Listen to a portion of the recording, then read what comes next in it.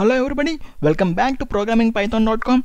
Here in this video, I'm going to explain you about different layout managers in Python GUI package TKInter.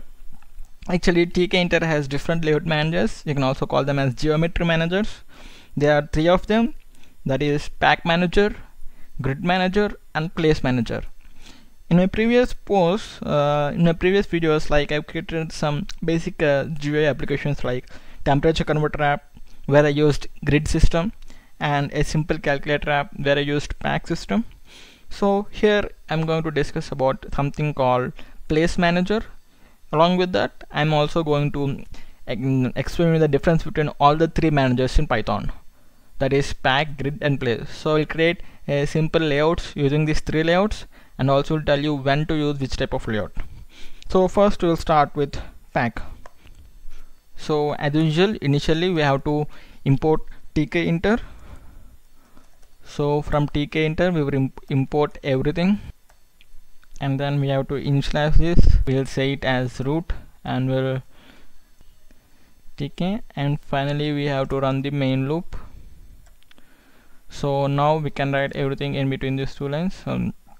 So first let's start with pack. So for example, so for expanding this pack, we'll create some sample labels here. We'll create some labels and place them using this pack manager. Label, I will name this as label 1 label, and it will be placed at root, and we'll give some generic text for this. That would be label 1 itself, and also we can give some background and foreground to differentiate between all the different labels. We'll give some background color, something like E7, 4C and 3C, something like that, and we'll give a foreground color of some white. Okay, now we'll use pack function for this. We'll use label1.pack. Actually, in my previous applications I've just used this pack like this, but pack has some different options. Those are fill, expand and side. What this fill option does is it fills this particular widget in x-axis or y-axis, or you can also fill both. So for this I will use fill equal to x, that means which fills the x-axis. I'll give some padding of 10 to it. So similarly we'll create two more labels. This would be label 2 and label 3. I will name this as, so guys, I've created three labels, that is label 1, label 2 and label 3. So now if we run this and see, you will notice that this is the application here. We will notice that we found three labels which fills all the x-axis. Actually, if you can see, this takes all the x-axis. You can see even if we expand, it takes up all the x-axis and it's stick to the top. That is how we can use this pack to fill on the x-axis. For suppose if you want these three labels to align horizontal to each other, simply we can use some other option called side, which allows us to place these three options, which allows us to place these three labels beside each other. I'll simply copy these three and we'll write another three labels that would be called label 4, label 5 and label 6. So we have created another three labels. Those are called 4, 5 and 6. So instead of giving this fill x, pad x, we'll give one more option to this pack function, that is we'll give side equal to left, so which allows us to position these three labels horizontally. So I'll copy this and paste it to all other remaining things, and also we can give this a padding of y2. So I'll give a padding of 10 for this one. And now if you can run this application and see, you can notice these three labels aligned next to each other. So actually that's how you will use this side option to place these elements to besides each other. Now there's another option in pack which is called expand. I will say when to use this pack layout manager. Actually in your application, when you want something like fixed things that would be aligned either horizontally or vertically, and mostly for your navigation menu. So for your main navigation menu or for your side navigation menu in your application, you can use this pack layout manager. So with that said, we'll move on to expand option. Actually this is the side option. We'll just write a comment here, and this one would be the expand option. So here what this expand option does is it fills the entire height of the content. Suppose if you have some list box contains of 20 elements, it would expand its height to show all the 20 elements.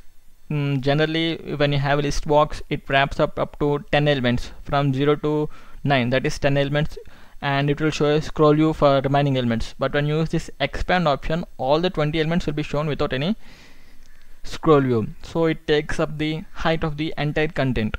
So we'll just write it and see. We'll just write a list box for this case. Similarly similar like labels, you can also use list box. Similarly you can use list box, and we will place this in root, and now list box dot pack. Here we'll use fill both. Instead of X, instead of Y, I will use fill both, and I'll tell expand equal to 1. That means I'm telling this list box widget to expand its height to the entire content. So now I'll enter some elements in this list box. I'll use simple for loop. I think I will enter some 20 elements. What I'll do is I'll just insert these numbers into this list box until the end of the list. Actually everything would be, we have to convert everything into the string. So I have converted these numbers into strings using this simple string function, and now I will run this program and see. As you can see here, all the 20 elements got printed here. Instead, like general list box which limits to 9 up till here, it got printed up to 19. Okay, we'll just show you without this expand function, expand option here. So now if I run, it will show only up to 9 elements. You can see it showed only 9 elements, and remaining all are kept in this scroll view. So that's how you can use this pack layout manager. And now we'll go to grid system. So grid is one of the most flexible layout manager out of the 3 GUI layout managers in Python. It was introduced as an alternative to pack.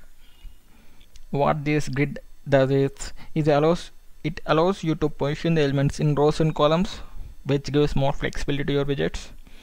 In this example, I'll create a simple 2x2 table-like structure. We can use this grid to create table-like structures.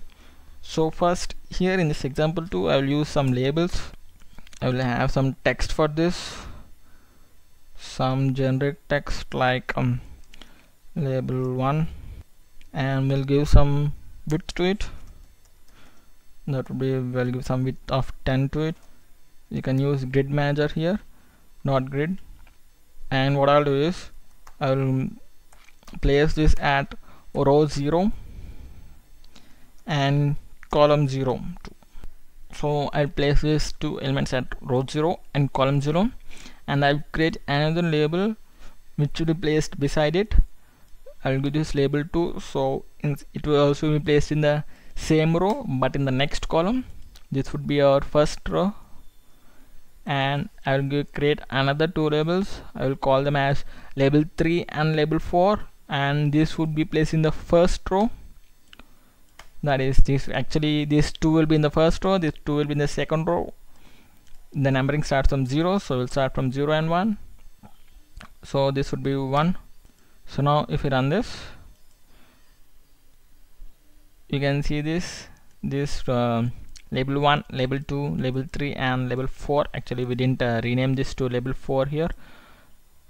This one would be label 4. So if you run this again, you'll see this label 1, label 2, label 3, label 3 and label 4. This is how you can create a table like layout using this grid layout manager. And next, one more layout manager, that is called place.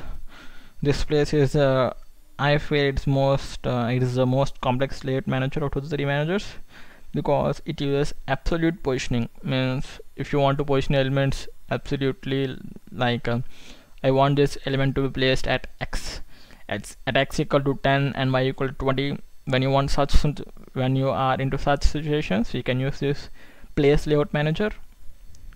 So now we'll go into create a simple example. So I've already initialized this TKInter and also set the size of the application, and now we'll use this place manager. In this example too, I will use the label as an example. I will use this place it at root and give a text for this and some background and foreground colors. Okay, and we'll create some 3 or 4 labels for this. I'll call this label 2, label 3 and label 4. I'll also change the colors for all this. I'll give this as 3OC and this one would be F09. So I have created 4 labels. Now we'll use place manager for this. I will also give some variables to this, something like that, so we can use so now we'll use this place manager L1, that is label 1 dot place. So what we will position this at x equal to 0, something like that. We'll position this at x equal to 0 and y equal to 0. So this should be at the top left corner of our application. And similarly for other 3 labels too, we'll use this one. This would be label 2, this would be label 3 and this would be label 4. And for label 2 we'll place it at x equal to 50 and y equal to 40. And for label 3 we'll place them at 75 and 80, maybe 75 and 80. And for label 4 we'll place them at 25x and 100y. So we'll also keep this a here, so we can see on the text their position, when at which position they are laid. So now I will run this and see. You can see this label 1 is positioned at x equal to 0 and y equal to 0. That means this top left corner. And this label 2 is positioned at x equal to 50. That means from here to the starting of this position is x-axis, and from the top of this application to here, that is 14. So label 2 is positioned at 50 and 40. And label 3, you can see it moves further to the left because it is 75 here, x-axis equal to 75. And even from the top it moves further down because it's 80, y equal to 80. So similarly you can use this label 4. It's 25 x-axis, so it's so nearer to the right side, that is x-axis, and its y is 100. So in this way you can use this place layout managers to place these elements, not only labels but everything you want to place very absolutely. In that situations, place manager would be a right choice. So these are about all the 3 layout managers in Python: pack, grid and place. Hope you liked it. If you like these videos, please subscribe to programminginpython.com, leave a comment, like it, share it with your friends. Thank you for watching. Stay tuned for more videos from programminginpython.com. Bye bye.